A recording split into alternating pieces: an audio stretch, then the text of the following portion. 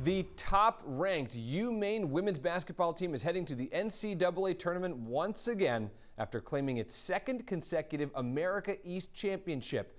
News Center Maine's Jackie Mundry was at the game and has the sights and sounds. The net's been cut down and the confetti has fallen, and the UMaine women's basketball team has officially punched their ticket to the NCAA tournament, defeating the Hartford Hawks 68-48. Here's how it all went down. We'll start things off with Parise Rosengill making it look easy. She hit her 100th three-pointer tonight and finished with 15 points.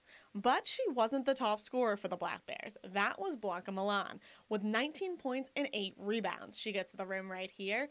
Next up, Fanny Wadling picking up 2. She finished the night with a triple-double. And just like that, the Black Bears defeat the Hartford Hawks 68-48 and are America East champions again. They're heading back to the tournament.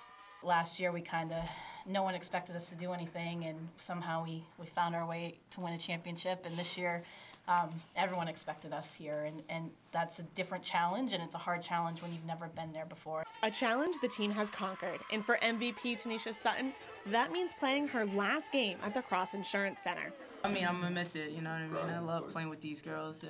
I love our coaches. The Black Bears may be done playing at home, but they're not done playing.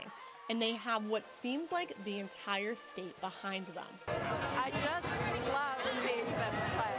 I take a special county pride in Parise Rosengill because she's from Van Buren and I'm from Caribou. But all of the team is just fabulous. That county pride is special, and just the support that this whole state has shown me. Not even these last 2 years, my first 2 years too, when I wasn't playing a lot.